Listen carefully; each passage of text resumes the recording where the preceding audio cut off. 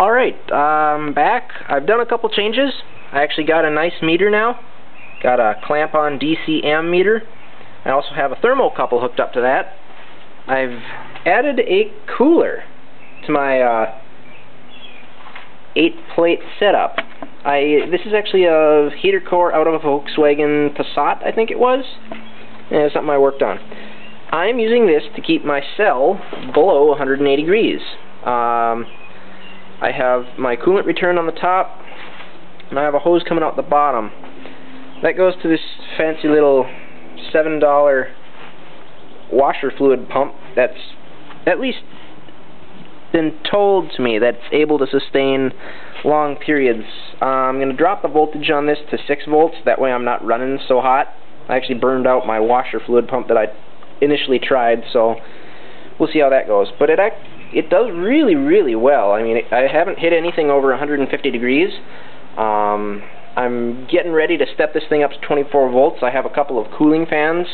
Then I'm going to pop onto that, just little computer ones, draw like 1/4 of an amp. So overall wattage of the system, I mean, that at 6 volts is, I'm expecting it to draw about an amp, maybe an amp and a half.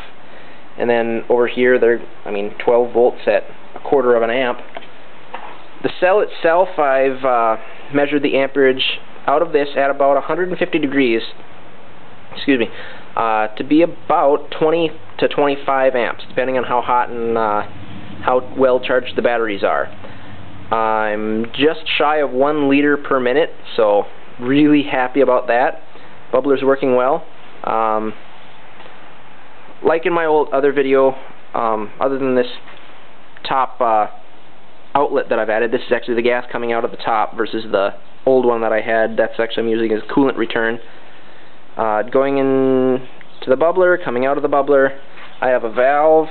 I have a very fine steel wool flashback arrestor.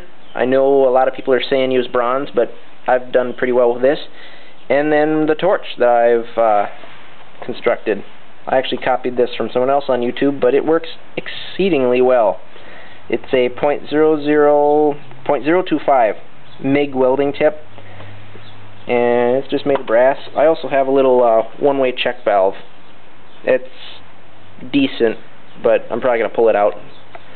So all I'm waiting for is my cooling fans, and I'll fire it up, see what my production is.